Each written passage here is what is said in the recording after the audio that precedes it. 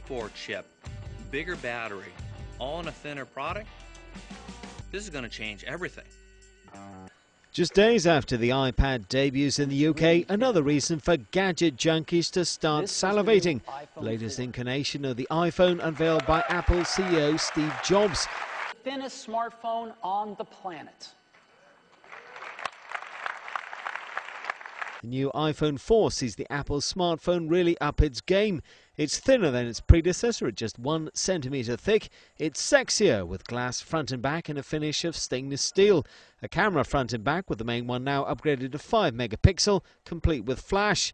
You can now shoot high-definition video like some of the iPhone's rivals. The display may remain the same size, but buyers are promised 4 times the number of pixels, 7 hours of talk time instead of 5. Or great, if only you could get it to work.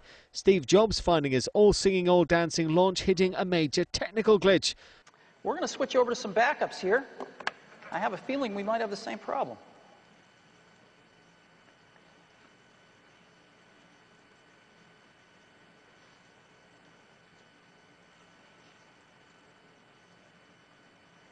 So, yes, I know that. I don't want the cellular data network.